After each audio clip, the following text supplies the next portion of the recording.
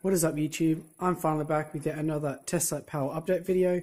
Now, it has definitely been quite some time since my last update, so I thought I'd give you a quick update on what I am planning on doing and possibly what I'll include in this video today. So, without too much jabbering on and introduction and all that, basically I'm planning on moving this whole setup into the shed, and I'll show a picture of that now on the screen. So I'm planning on putting it on one of the walls. I'm thinking the left side wall where most of the stuff already is. And I'll have to obviously drill that into the wall, get everything from here relocated up into the shed. And that will basically be my battery shed for the time being, unless I come up with a separate shed. But I think that will probably be its permanent resting place. So yeah, you can see I've got quite a bit of batteries here I still need to process. I've got these processed and tested. These ones didn't really make the cut. They were like 1900 milliamps. And then we've got these cells here. I've still got to open up and all that.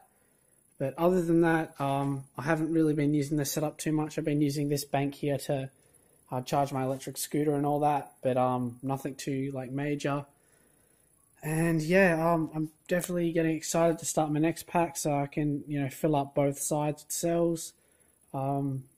I don't know if I'll be adding another panel when it's in the shed so I can have a bit more space and spread everything out a little bit. I think that would be nice. But yeah, I might do a bit of a timer lapse just showing you guys taking some of this down because it's definitely a bit to do. This is all wired up now, so I probably have to go behind it and unscrew a couple of things. I'm going to try and preserve as much as I can so I don't have to redo all the wiring, because I like how this is set up right now. Maybe just a bit more space on one of the ends. But I'm going to do that now. Definitely stay tuned. I know you guys have been waiting for these power updates. It's been quite a while, so yeah, I'm just going to get this all down and see how quick I can get it into the shed.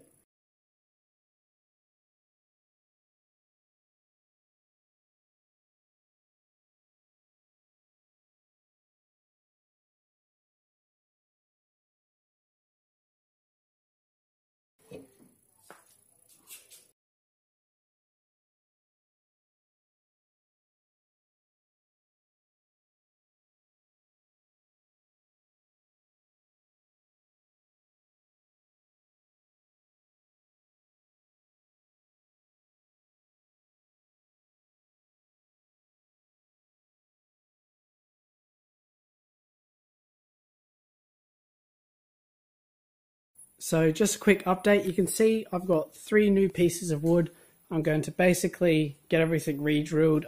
This is also a little bit thicker as well, so hopefully it'll be better withstanding the weight of the batteries and all that. But I got my solar panels there. I'm ready to get those out later on.